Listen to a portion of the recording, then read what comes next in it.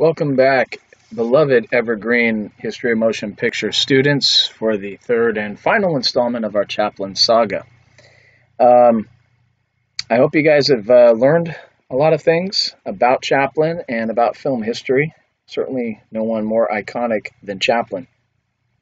And we left off coming into the early 1940s, right after the Great Dictator. I don't know that I mentioned this before, but I want to take a moment to do so because clearly before the rise of Hitler, Chaplin was wearing what's called the toothbrush mustache. And so his likeness to Hitler is certainly intentional in this film. But a lot of people ask, well, was that just a common thing? And did one influence the other? Kind of a yes to both questions. There are people, if you look back at older pictures of people, the toothbrush mustache was not invented by Chaplin nor Hitler. And if you look at even other comedy greats like Oliver Hardy, part of the Laurel and Hardy duo, there's a time where he wears a toothbrush mustache. So just something for that to keep in mind. Now, regarding the Hitler connection, there actually is something more immediate between him and Chaplin. Chaplin certainly had no love for Hitler. And Hitler didn't really have much love for Chaplin. Chaplin had liberal leftist views, very different from, his fascist views. But the story is that Hitler saw how enamored people were with Chaplin, and he wanted to be loved just like Chaplin. And the story is that he wore the toothbrush mustache so he could kind of look like Chaplin and be loved like Chaplin did. So, interesting story there. All right, we come out of the Great Dictator, and he's going to spend a lot more time in between films. We see with his marriage to Una O'Neill, there's kind of a newfound peace that he has with her. She is uniquely devoted to his career, peace in both their lives, despite the big age difference. There was a great connection and great understanding with each other, a great love there.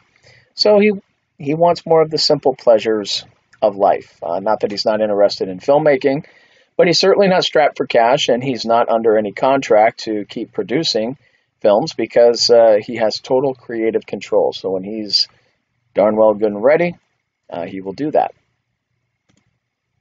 And he does so in 1947 with a film called Monsieur Verdoux. Now, Monsieur Verdoux is a very different kind of Chaplin film. He's no longer playing the little tramp. In fact, this is kind of a darker take. Monsieur Verdoux is a man who romances and murders widows for their money.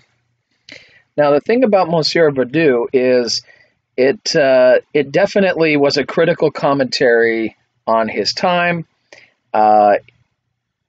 In his intention is to symbolize the mass murder, Landru-style mass murder.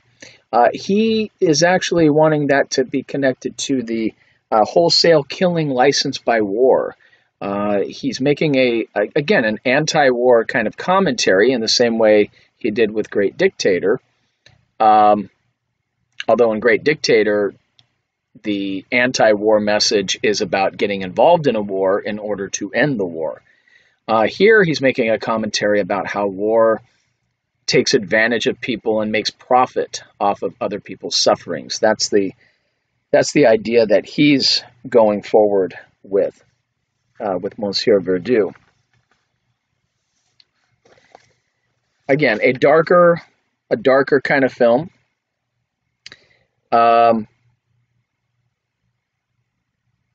It was, again, a pacifist kind of appeal, and we're going to see as he continues with his films, probably much more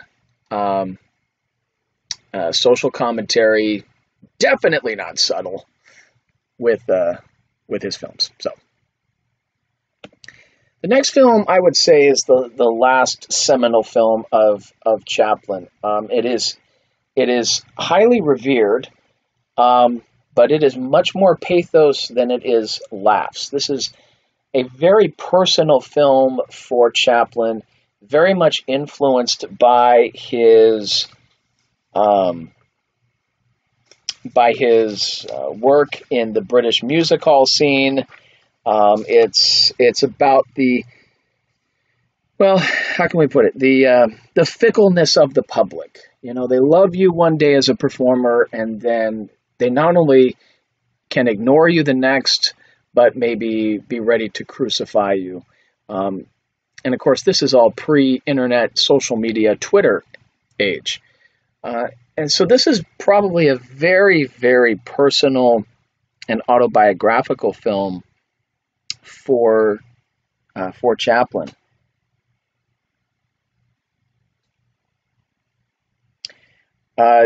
It definitely is a reflection on his impaired reputation, which we're about to get to. 52 is a seminal year for him, not only because of Limelight, but because of a major event in his personal life, which is going to, alter the rest of his personal life and career. So Limelight, yes, is about this aging comic. He feels the need to, get the limelight once more, trying to appeal to the public and be true to himself.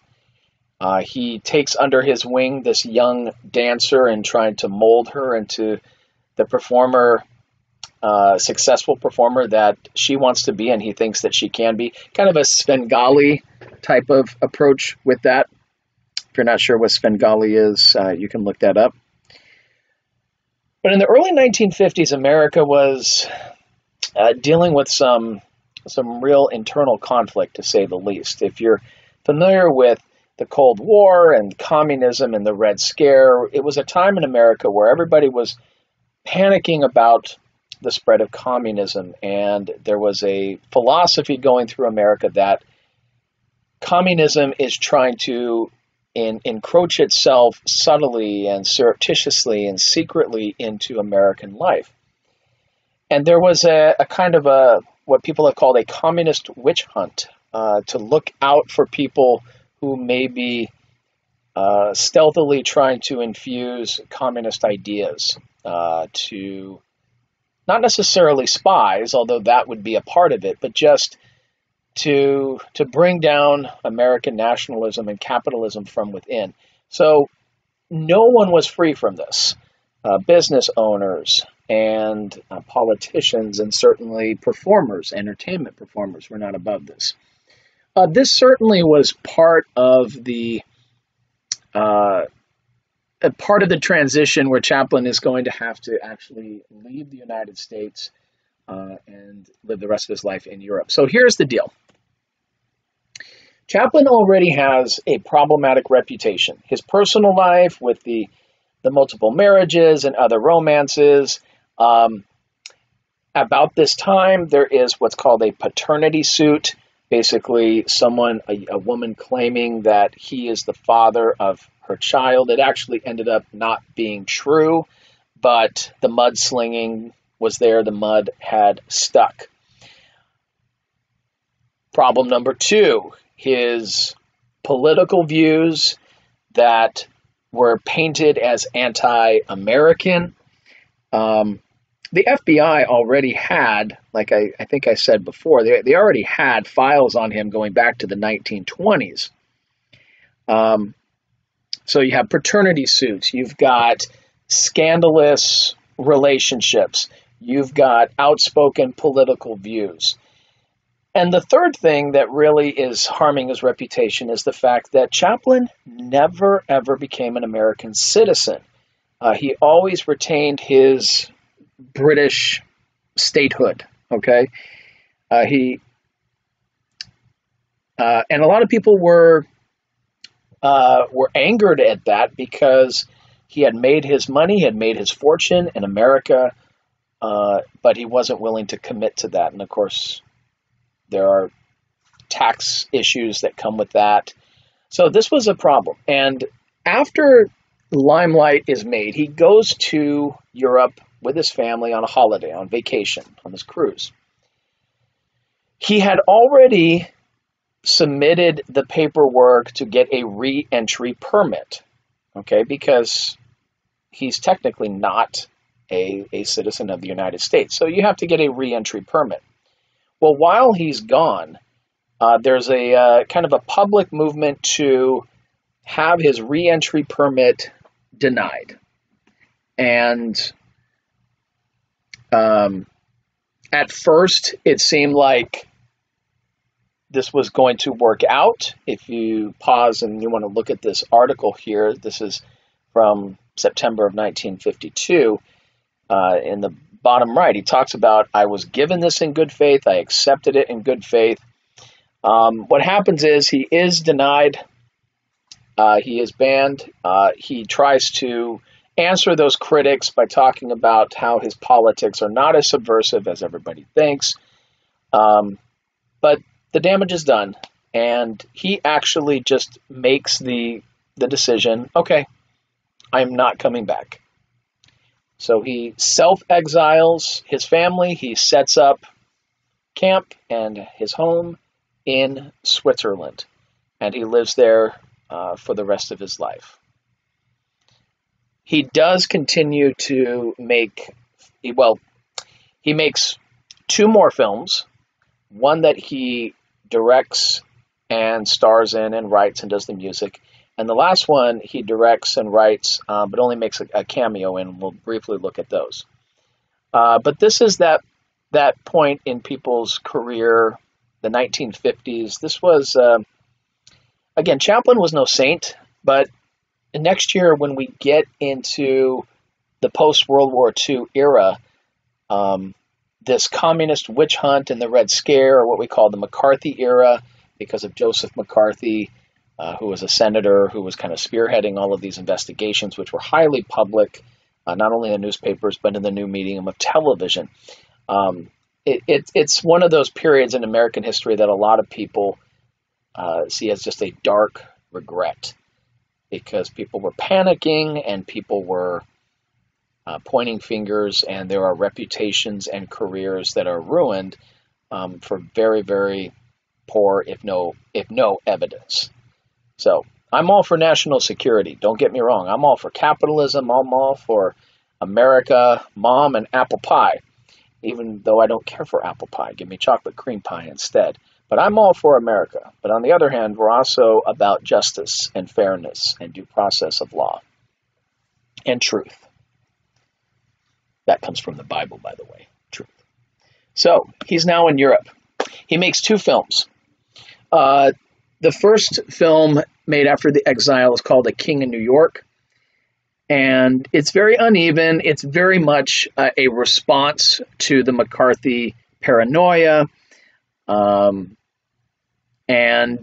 a lot of people feel it's much more about, how can I say, a bitterness, right? It's much more the bitterness than genius.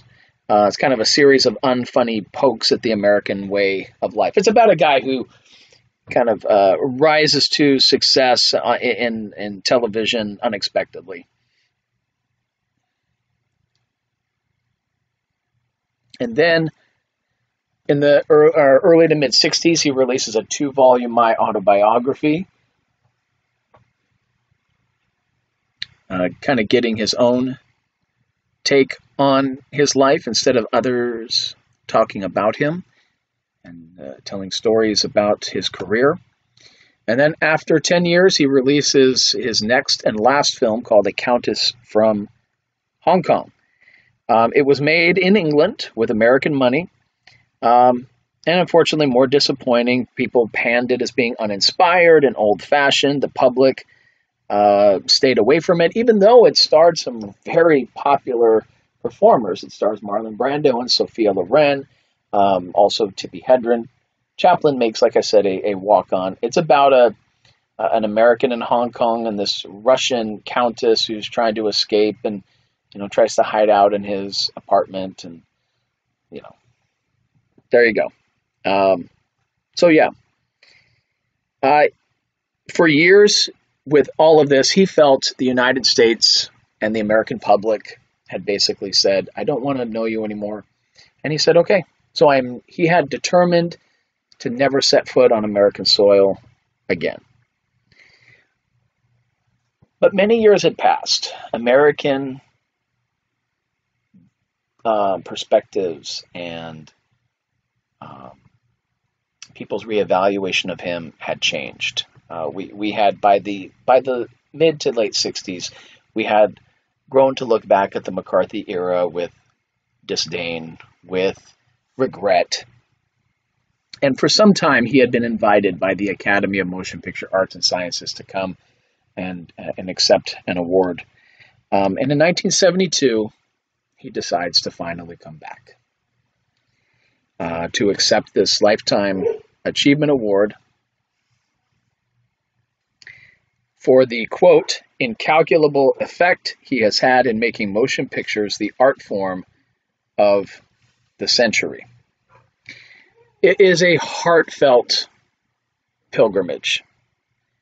These are the people that he thought hated him, didn't want to see him again. He had been growing his family, having a lot more kids with Una, had his last kid when he was 73 years old. So he was just overcome with emotion. I'm going to post the link of his acceptance speech, which is mostly standing ovation. I mean, this is Charlie Chaplin, and he comes back after 20 years, and it's just an amazing reconciliation in this personal pilgrimage. People cheered him everywhere. There was a party thrown in his honor at the New York's Philharmonic Hall. What he said about it is that this is my renaissance. I'm being born again. And in a sense, he kind of was. There definitely was a rediscovery of his old films by this time. Newer generations were enjoying his work. In 1975, the old street urchin that was dancing for pennies on the streets of London was knighted by Queen Elizabeth II. The picture on the right, there's Chaplin with Una. So now he is officially Sir Charles Chaplin. He does start work on a new project. Got very close, but a film called The Freak, but that was not going to be finished because on Christmas Day of 1977, Sir Charles Chaplin passed away. There's hardly a superlative in the whole English language about greatness that wasn't bestowed on Charlie Chaplin during his lifetime by fellow artists, by critics. George Bernard Shaw called him the only genius developed in motion pictures. Max Sennett, his old partner in the early days of his career, thought of him as the greatest artist who ever lived. And a lot of people criticize his later work. There seems to be kind of a resurgence of we need to pay more attention to his talkies as being uneven and flawed, perhaps. But his achievements as a director, although he wasn't considered the greatest filmmaker, it was about the character. The admiration for Chaplin as the actor, the mimic, the eloquent comedian, that's universal, worldwide. His character emerged on the screen in the 1920s or the teens and the 20s, to put a kick of humanity in the pants of the world, sometimes literally in his films. This is a world marching towards progress. He was and is an inspiration to artists, and he was an ambassador for an art form. The Little Tramp embodies the power of cinema. The power of cinema to transcend barriers of language and culture. The power of cinema, its strength as a forum for social comment, and its magical way of turning fuzzy shapes of light into a well-defined personality that can make people laugh and cry. He brought a sophisticated intelligence and skill to slapstick comedy that forced those egghead intellectuals to recognize that art can also be popular. What a weird thought. Because there are a lot of people that think, oh, if something is commercially successful, if it's popular with the masses, it can't be artistic. That is a bunch of garbage, Mr. Hebert, you may quote. So it wasn't just about those popular things. It wasn't only in those kind of self-consciously artistic products. In the early days of cinema, people tried to make it quote-unquote artistic to give it that respectability. No, you can watch Chaplin and see an art form being developed. The Little Tramp, he was combating a hostile and unrewarding world, and he did it with kind of a cheeky attitude and gallantry. And he brought the world a champion to the underprivileged millions who were the first of cinema's mass audiences. That's going to wrap it up for my thoughts on Chaplin, at least formally. Are there more thoughts on Chaplin? Yeah. And this obviously is a focus on his art form. I am not going to make any excuses or say that I admire a lot of his personal choices. And where he is residing right now, I cannot judge.